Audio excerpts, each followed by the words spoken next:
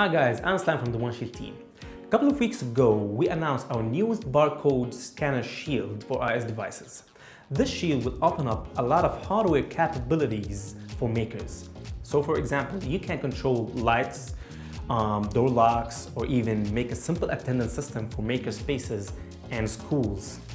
So in this video, I'm gonna walk you briefly through the Barcode Shield capabilities. Hope you guys get inspired.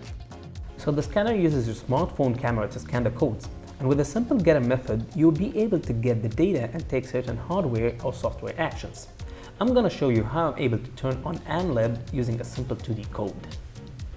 First, let's create a simple 2D code that holds a turn on text, that when I scan the code, it will take the action and turn on the LED. Now it's time for the code. Just include the Barcode Scanner Shield and of course the OneShield library. Then in the setup, we're gonna call the OneShield.begin function and set pin 13 as an output. In the loop, I will check if a new barcode is scanned and do a simple string compare by the scanned data. If success, turn on the LED. If not, always turn off.